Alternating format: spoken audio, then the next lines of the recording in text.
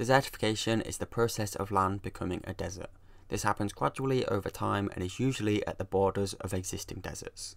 Some of the areas most at risk from desertification include the Sahel region in Africa, parts of Europe, Australia and the United States. This is caused by a variety of factors, many of which are linked to human activity. Population growth puts more pressure on the environment to provide for the increasing numbers of people. This results in unsustainable use of the land. The increased demand for food causes two problems.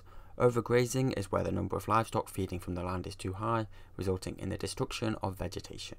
Over-cultivation is where crops are being grown too much, removing natural vegetation and removing nutrients from the soil. This loss of vegetation exacerbates another cause of desertification, soil erosion. The lack of vegetation leaves the soil exposed, making it easily eroded by the wind and rain. This is further increased due to deforestation. Wood is used for fuel, which means as the population grows, the demand for wood increases too. The removal of trees means roots are no longer binding the soil together, making it more vulnerable to soil erosion.